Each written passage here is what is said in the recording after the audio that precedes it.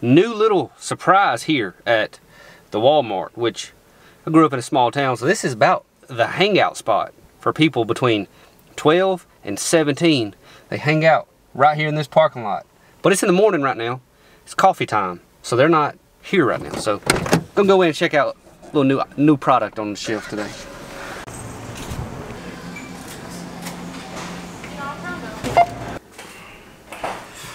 All right, get it started.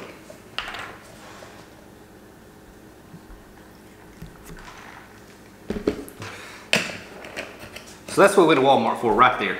Cold brew from Black Rifle. I've drank a lot of other brands cold brew and basically just want to try it. But anyways, Hunter has a different kind of idea for today. So you talk us through what we're gonna do. All right, so we just got an email. Yep. The schedule came out, but you have not looked at it yet. I have not. I've heard, obviously, a couple of speculative places we might go, but I don't know anywhere officially that we're 100% going for next year.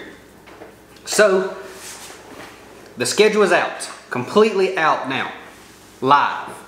So Hunter is going to read where we're going. So I need the place we're going. If it says the ramp, I need it. And I don't think it's gonna say that probably. Okay. It might say the town. Well, okay, well, I'd like to know which area of the lake we're going out of. Okay. Which lake, and then the time of year is also very, very important. So, okay. Give me that. I'm gonna give you kind of my rundown on where the Bassmaster Elite Series is going This is actually next year. So exciting. Is it? Yes. Also, okay. So for the past 4. Have you looked yet? I just looked at the first one. And it's exciting. Yes. Okay. Okay, this is exciting for a different reason though. Okay, every year for the past 4 years we have fished on Kyle's birthday. We are not fishing on your birthday. Okay, we're not. Not even close to your birthday. The first tournament is the 22nd. Of January? February. February, okay. Yeah. That gives us more time, way more time. Because usually we're scrambling. So we've been in Florida every single year the last week of January. Yeah. Every single year since we've been on the Elites. Well, we're not going to Florida. Not Florida either. No. Okay. Are you ready? Yeah. Toledo. Toledo Bend. Okay, what town is that? It says Manny. Manny? So I don't even think about Toledo Bend. Literally nothing. I know there's big ones there, real big ones. Have we ever been by there before? So when we go to Sabine River, Toledo Bend's the next lake up. And that's why the fish are so big in Sabine, is because they're right below Toledo Bend. No, you're joking. Nah, Toledo Bend's actually really, really good. Okay, also guys. Does it feed into there? Yeah, it goes through Toledo Bend, and then out Toledo Bend, and then down to the Sabine. Yeah, but so you cannot comment any information or specifics. You know, obviously now that the schedule's out, I cannot get any information on the lakes we're going to. But what you can do is comment down below and let me know, cut the hair or leave the hair. Because I'm leaning towards cut the hair and get a fresh start for next year. But let me know what y'all think. Do I gotta leave it now? Since we did what we wanted to do? And the schedule's out. And the schedule's out. Do I have to leave it? No. Or do I get to cut it? So comment down below if you're on the cut gang or the leave it gang, you know, so let us know. All right. So there will be, I guess, there will be no off time from Toledo Bend. And we go straight to Fork. Okay, Fork. What time of year is that? February 25th. I'm just going to say this. Lake Fork is, let me think about this for a second because I don't want to say, 29th. I don't want to say anything too crazy.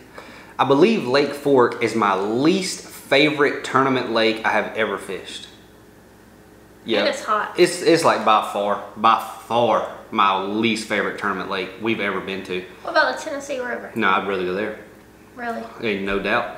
100,000%. I'm not scared of a grinder. I'm not scared of a grinder at all. If we weigh in 3 bass, we just weigh in 3 bass. But Lake Fork, it's got big ones. Lots of big ones. Like obviously the weights there are phenomenal. It's fun to catch them. I've caught big ones there. You know, I've had good finishes there, caught big bags there, but for a tournament, I'm not a fan of Lake Fork for a tournament, but Are they gonna be on bed that time of year? February 24th, February 29th, or 25th. 29th. No, they won't be on bed then. So Toledo Bend's gonna be early, pre-spawn. I don't know much about it. I'm gonna have to go start doing some research on Toledo. It's gonna be a lot of offshore grass fishing, I would assume. Little hard spots on points and timber and stuff like that. Chasing bait maybe. I think it's gonna be a mid-depth kind of a tournament, depending on where the water level's at. Lake Fork is gonna be a straight cold water timber tournament. You know, it's just probably what it's gonna be. You might catch them off rock or road beds or something, you know, in that mid-depth also, but I think it's gonna be a lot of that timber. Old jerking timber gonna be the deal, and probably them first two. So we got two hardcore forward-facing sonar tournaments for the first two, without a doubt. Like 100% them forward-facing sonar derbies right there. I guess they're not banning it. No. Okay, right. So it's kind of weird we're not gonna be starting at Florida. We've started in Florida every year. Yeah, but it's good for diversity. I would actually like to see some Tennessee River, Chattahoochee River, Coosa River, February tournaments. Like, I'd like to see it. Like, Tennessee River, February, March, dude, they bite. They really bite, you know? So, I would really like to see that. But, you know, all right, we'll so go to Texas. You'll have almost a month off, and then... But that's the Classic. The Classic will be on Grand Lake in Tulsa, Oklahoma at the midway or end of March, like March 22nd, 24th, something like that. So we got the Classic in March. So from Fork to the Classic, we got 3 weeks off. Yeah. All right. And then after that... Hold on. I didn't even process this at the time. We obviously have a leap year. What does that matter? February 29th is the last day of the tournament, right? Yeah. No, it's the first day of the tournament. First day of the tournament. Oh. Okay. So we have a leap year this year. Yeah. I didn't even think about that. And I was sitting here thinking in my head, I was like, from February 29th to, I was like, hold on. There's not usually a February 29th. All right. Okay. Then April 11th, Harris Chain. April 11th, Harris Chain. Okay. That's going to be, I don't know. That's a long break, kind of. It's a long break. Not a long break from the Classic to Harris Chain, though. We get back after it pretty quick, you know, right after the Classic. So we will have like a week off or something. But so Harris Chain, April 11th. That's going to be interesting. I think they actually bite way better in Florida in April than they do when we go in February. Like, from what I know about Florida fishing, and I've only ever really fished there much in January and February, but pretty sure those are the worst 2 months of the year. Pretty sure like they bite better the entire rest of the year than they do in February, and that's when we usually go. So April should be good, should be warmer, should be able to catch them how I like to catch them. Should be some, I mean, definitely Harris Chain's gonna be a forward-facing sonar tournament, like 100%. Okay, this is gonna be a little bit different. We usually go here at the beginning of the year, but we're going in April. We got St. John's. St. John's. All right. April, so back-to-backs after Harris Chain on St. John's. There's no break. St. John's. That's how the first two are too. There's no break. Back-to-backs. Yeah. There's no break. But this schedule is like more compact. Like, we're done before the end of August and we start at the end of February. Okay. So it's gonna be a super short season. Yep. We're gonna get it in. Get it in quick. Okay, so St. John's. So we got Harris Chain April 11th. That's gonna be, I mean, they'll be shallow, brim spawn, bass still up shallow, feeding. I don't know what the shad will be doing. I have no idea about Florida that time of year. St. John's, more of a river system, pretty tidal. From what I know on tidal fisheries is they like to hang shallow a little bit longer than other lakes after the spawn. So when they get done spawning on tidal fisheries, they don't instantly run out to offshore. They like to stay shallow a little bit longer. So St. John's could be really, really fun. I mean, I'm sure it'll still be a, you know, shell bar deal. There's not any bed fishing tournaments. No, there's not going to be any, don't sound like. I mean, there could be some April in Florida. There could definitely still be some on bed. 100%. Oh, if I had to guess, I'd say there will be some on bed in April in Florida. Not many, though. Not a major wave like it is in late February or March. But there'll probably still be some. So we've got, I mean, so far, it sounds like to me we've got 4 offshore tournaments. 4 facing summer. Harris and St. John's don't have to be. St. John's being titled, maybe not, but it's going to be one of those shell bar deals for sure. So we got 4 offshore tournaments for the first 4. And we got the Classic which is going to be a dadgum forward-facing sonar tournament. So Then you have looking bad for a boy from Alabama. about 2 weeks off. Okay, so now we're in May. May 9th, Lake Murray. May 9th, Lake Murray. We were there this year in... Earlier than that. Earlier for sure, but we were in April, mid-April probably. I think so. Mid-April. So about a month later, should be a very pronounced herring spawn that lasts for about 45 minutes in the morning. And we blast off about an hour after daylight. So we're gonna blast off at 7. The herring gonna be spawning good till about 6:55. They're gonna be bass just blowing up. When we take off. Well, y'all get a show on the takeoff. You can get a show on the takeoff then. Oh, we'll be sitting there just waiting to blast off, and they'll be just blowing up right beside us. Yeah, I'll just be like, if I'm boat number 1, I'm casting right there, you know. But Murray should be good. Gonna be, I mean, that's another one for sure. You know, I mean, you could probably go up the river and get a check, but that's gonna be a scoping derby there too. I mean, I would assume there's gonna be, obviously the herring spawn's gonna play a little bit, or maybe a lot. I'm not super familiar with it, but that's gonna be one that's, you know, you can catch them fishing my strengths and stuff in the river, but you just can't compete with the lower end of that lake fishing, you know, mid-depth off the side of them points, tips of them points. Maybe there'll be some brush play in that one. I didn't fish any brush last time we were there, but it could be a brush pile deal. What did you do last time? I bed fished and fished for cruisers and herring spawn fish and stuff like that, but mostly about half and half between bed fish and catching them cruisers, which are very, very tough to catch. Then you have an entire month off. Okay, so now we're into mid-June. Okay. Alabama boy might like these next 2. Okay. Alabama lakes. All right. But I don't know if we've ever been there. Okay. I don't think we've ever been to either one. Okay. Wheeler. What time? Is it The 13th. 13th of June? That's gonna be so hot. Man. Well, I ain't really worried about the hot, but that'll be one. That's probably not gonna be one with live imaging forward-facing sonar because it's gonna be a ledge tournament. I would assume it's gonna be just a straight Tennessee River ledge tournament.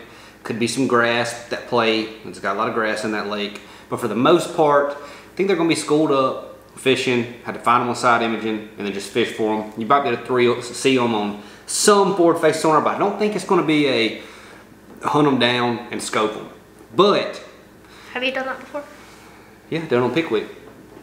When I was there. It's going to be just like Pickwick. 100% just like Pickwick was last year. Oh, that's the place that's above Pickwick? Or Wheeler it goes inside there? Wheeler is above... Wheeler's right below Gunnersville. I think so. I think it was Gunnersville, Wheeler, Wilson, Pickwick. So we got Wheeler and then Smith. So Wheeler's going to be another definitely offshore deal.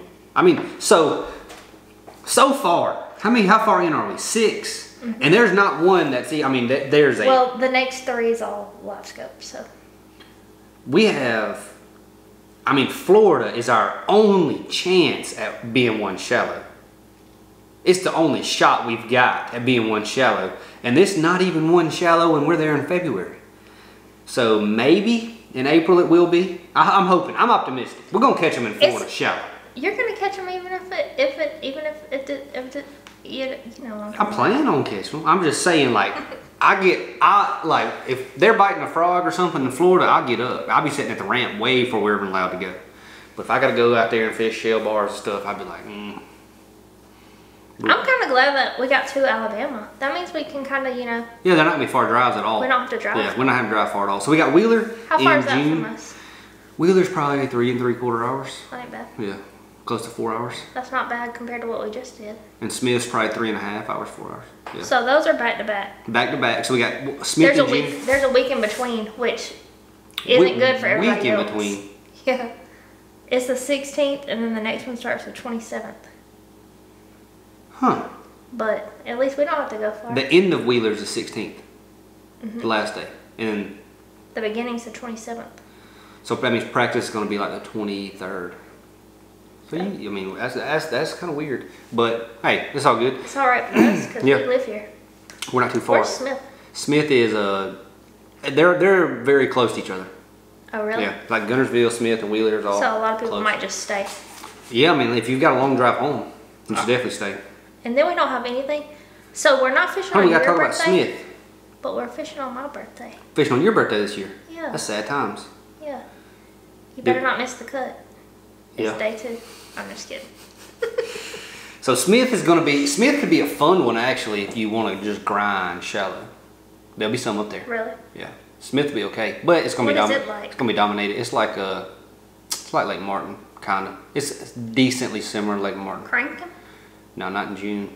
It's gonna be a topwater deal, shallow, you know, some stuff like that, and then this offshore around bait and schooling fish and brush piles and stuff like that for big spots. So that, I mean, by most accounts, that's gonna be one offshore. I would assume. Like, there's a small chance somebody can string together 3 or 4 days shallow of good bags, which some people will do it for 1 day or 2 days for sure, but the consistency is just going to be there offshore. So I feel like I'm kind of bashing the schedule, am I not? I don't think so. I'm not, because I'm not trying to make it come off as I don't like the schedule. I actually really like the schedule. We got a lot of unique lakes. I'm just saying it's different. It's different. I'm not saying they're all gonna be one offshore like it's a bad thing. I'm just saying like You're just that's where they're gonna be one, you know. So that's just how it's gonna be with this. So why schedule. can't you win shallow anymore? Well, it just depends on the lake. Like Toledo Bend and Fork, it's almost never been one shallow. Like they just don't get one shallow in Texas very often. I mean, obviously it does happen, but the consistency over 4 days on lakes like that, it's almost always been offshore. Every time a big tournament's ever been there. So then we go to Florida, and even those, just the consistency of stringing it together is going to be tough. So where are we going next? After Smith. Then you got about a week off. In between Smith, after Smith? Mm-hmm. Okay, we got a week after Smith. All right. Yeah, and then we're headed to New York. Okay. Champlain Okay. on my birthday. Champlain, mid-August. When was I there this year? Same. Yeah. Same time. Yeah. Okay, Almost so exactly. well, I mean, you got to think it's going to be the same as this year. It could be a little different because the water was very high this year. Champlain is done got phenomenal. Are you going really, to really good. No, absolutely not. But Champlain, the water was really high this year, and you would think that helps the largemouth. What it does is it makes it where you can't efficiently fish the grass for largemouth. So it being high this year really hurt your chances of catching largemouth. And it's smallmouth obviously dominated. Smallmouth are going to dominate on Champlain for the end of time now. They've just done got way, way, way too big. So mid-August, Champlain, I would expect to be just like this year on Champlain. So how long did it take you to get to your spot on St. Lawrence River last tournament? An hour, 55 minutes. An hour and 55 minutes or an hour? 55 minutes. The shortest I ever got there was 55 minutes. Would you fish there again? It just depends on the fish there. Oh, well, it might take you a little bit longer this time. Waddington. Yeah. So we're going out of Waddington for sure. Oh, man. Are you still going? Yeah. You're still going to the lake? I guess. I don't know. I got to just to see how we get there. So we are going back to Waddington. Oh, okay. I mean, the check cut's going to go way down. So that's one good thing. I'll stop bashing the schedule. I'm just saying. That's one good thing is it's not going to take 20 a day no more. It don't matter what it takes. It don't matter what it takes. It don't matter. No. But I'm just saying, in past years, it's took 20 something a day to get paid. And it will not take 20 a day to get paid this time. So, but Waddington's cool town. Really good crowds, good fans. Long drive every morning, there and back. But it's a good town as far as the fans go. I just don't know where everybody stays in Washington for the tournament.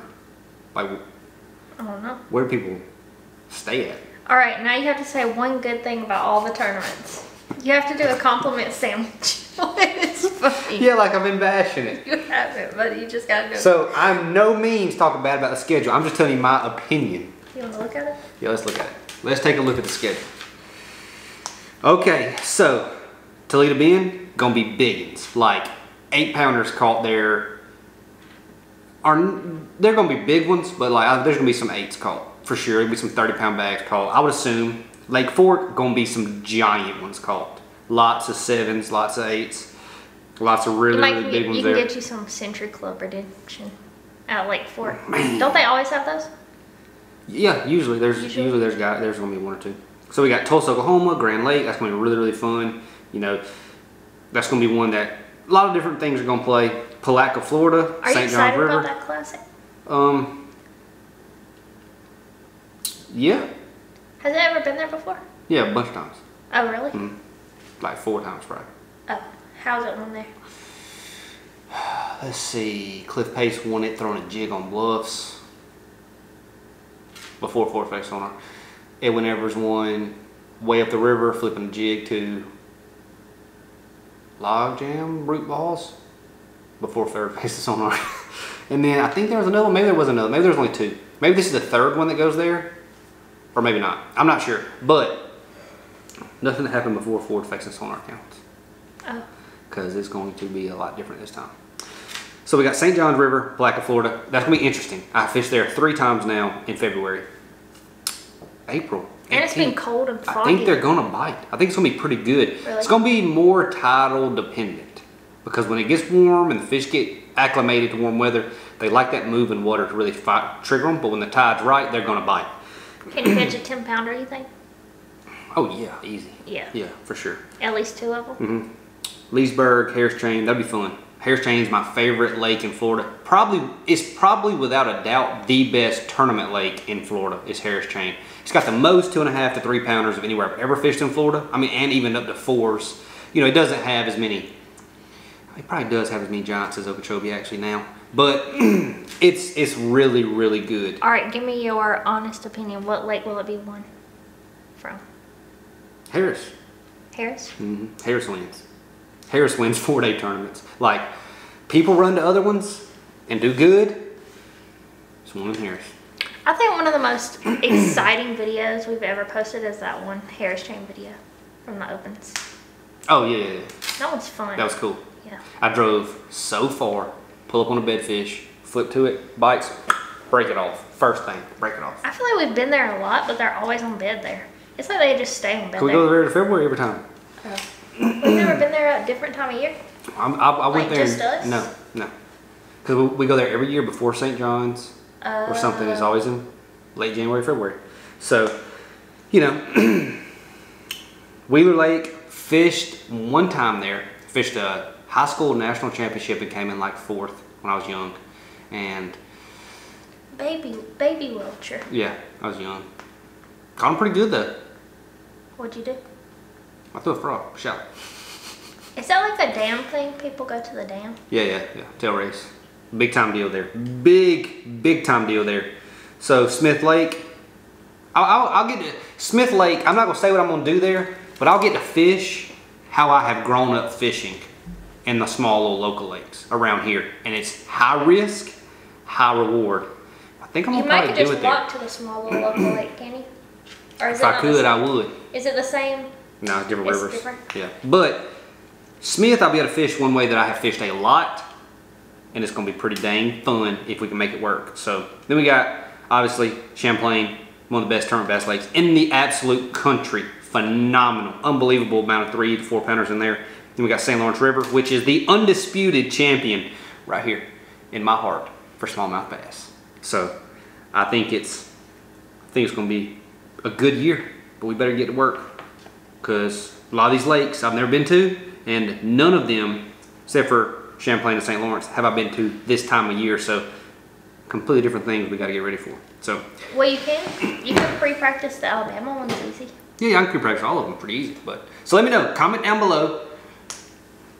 Flow stay or flow go, and also no, I don't say that. I was gonna say comment if they're gonna be any of them gonna be one shallow, but that might be giving me info, so don't comment that. But appreciate you guys watching, and that's it. We'll see y'all. Now the schedule's out. start getting a plan together.